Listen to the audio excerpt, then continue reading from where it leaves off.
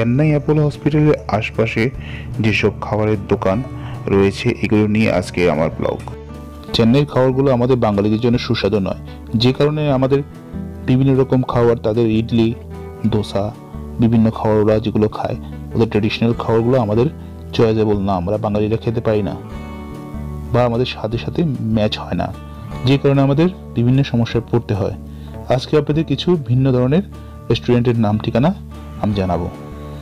আমরা এখন এসেছি BFC রেস্টুরেন্টের সামনে, যেটি অ্যাপোলো হার্ট সেন্টারের অপোজিটে।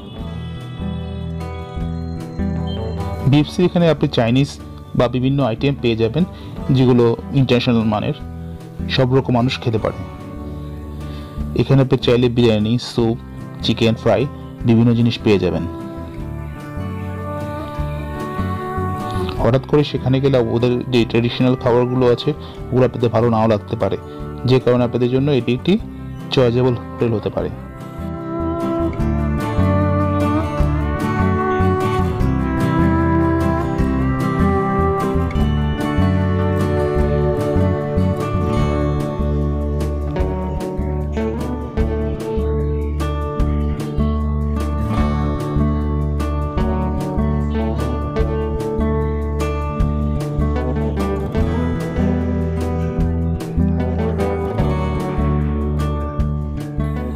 আমরা এখানে মেনু থেকে খাবার চয়েস করে নিচ্ছি। এখানে chicken fry, soup, wonton, vegetable noodles, biryani, ভাত সবকিছু পেয়ে যাবেন।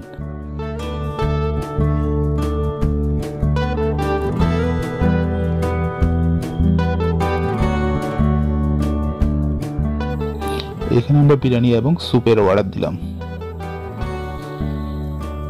খেয়ে টেস্ট করে দেখি কেমন, আপনাদেরকে জানাচ্ছি।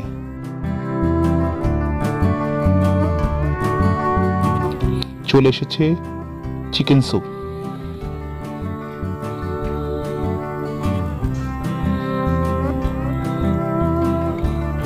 সাথে বিরিয়ানি।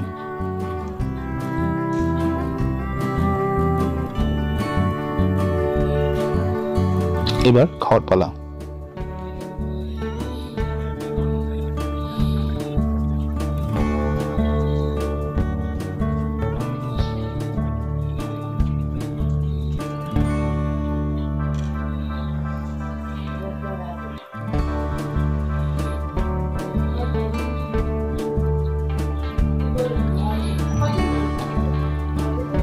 এদের বিরিয়ানিটি খাওয়ার পর যে স্বাদটি মনে হলো, আমি 10-এর মধ্যে এটিকে 7 নাম্বার দেব।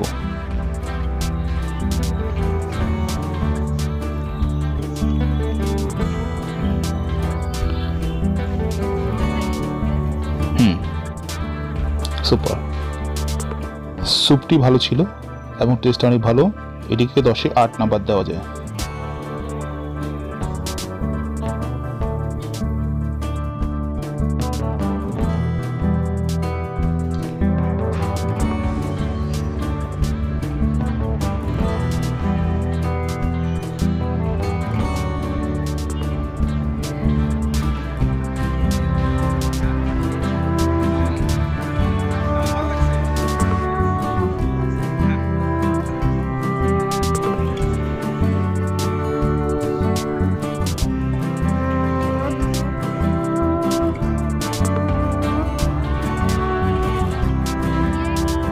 এরা বাঙালিদের স্বাদ অনুসারে কিছু বাঙালি খাবারও রেখেছে।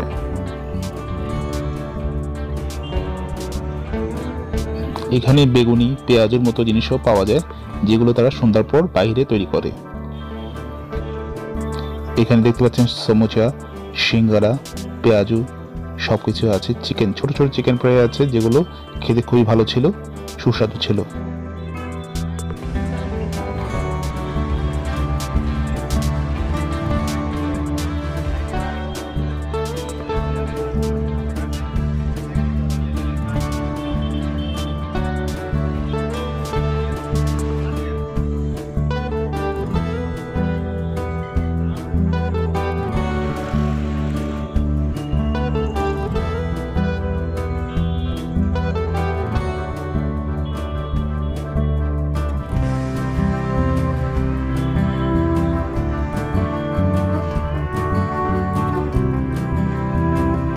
তারপর আমরা গেলাম জুস 49, যেখানে ভাজা পোড়া খাবার থেকে শুরু করে বিভিন্ন ধরনের জুস এবং ব্রেড আমলেট পাওয়া যায়।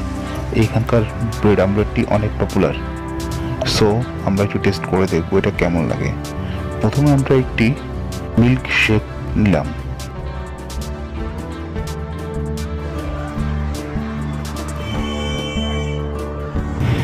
স্বাদটা ভালোই ছিল।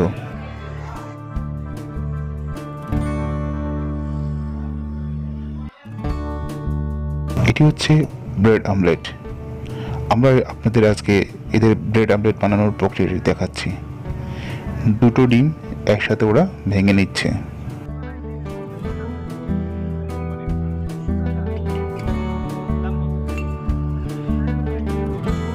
এরপর ডিমটি কিছুটা লবণ দিয়ে ফেটে নিল।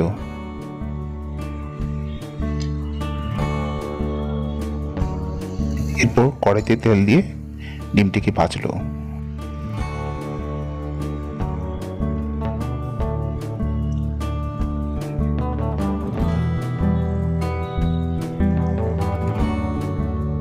এর উপর দুটি পাউরুটি দিয়ে এর উপর মায়োনেজ দিল।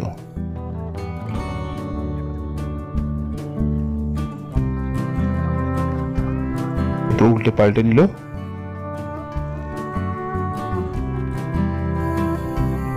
এরপর এটাকে কেটে কিছুক্ষণ পর ডেকোরেশন করা হবে। ডেকোরেশনের জন্য ইউজ করলো গাজর, শসা।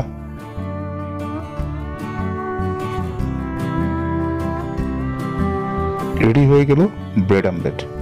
খেয়ে দেখি স্বাদটা কেমন।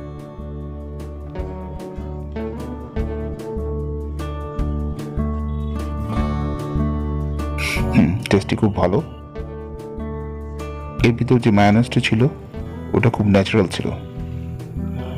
এরপর দেখুন এদের চা বানানো।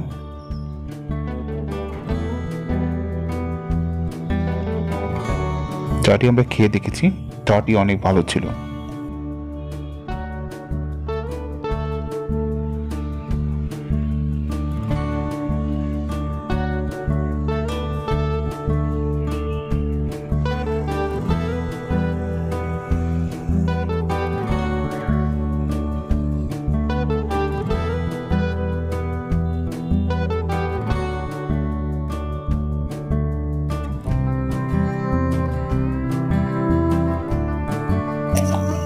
আমরা আরেকদিন সেই জুস 49 গিয়েছি।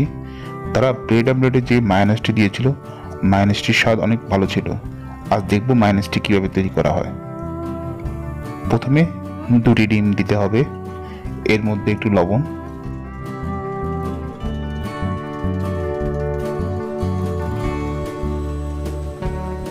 এরপর ঢাকনা দিয়ে এর মধ্যে ধীরে ধীরে সয়াবিন তেল দিতে হবে।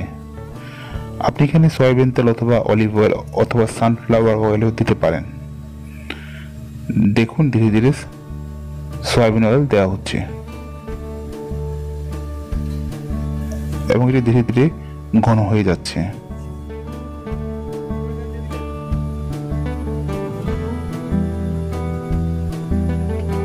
হয়ে গেল সুস্বাদু মায়োনেজ তৈরি।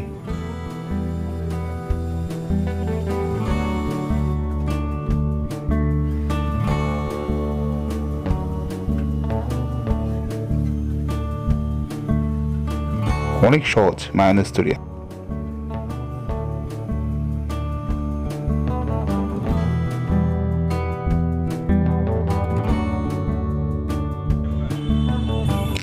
এটি টি নগরে অবস্থিত একটি বিরিয়ানি হাউস।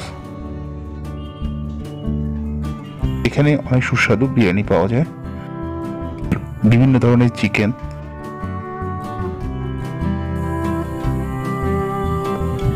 আমরা বিরিয়ানি খেয়ে দেখলাম, বিরিয়ানির স্বাদটাও অনেক ভালো ছিল। 10-এর মধ্যে আমরা এর থেকে 8 দিতে পারি। বাসমতি চালের তৈরি বিরিয়ানি।